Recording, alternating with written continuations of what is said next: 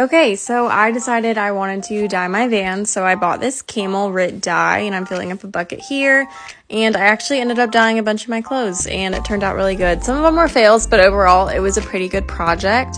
But I decided to dye my Vans because they had all these stains on them, as you can see, and I just could not get them off to save my life. I tried everything, but I decided to dye them. So I taped off the soles, which was pointless because it ended up falling off. But anyway, here's the Vans in the water, and you can see the tape falling off right here.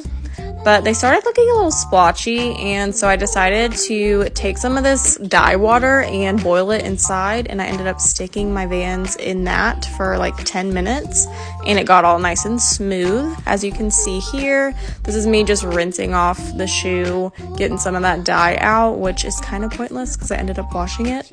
But this was before I washed it. This is what they looked like wet right after I rinsed off that dye.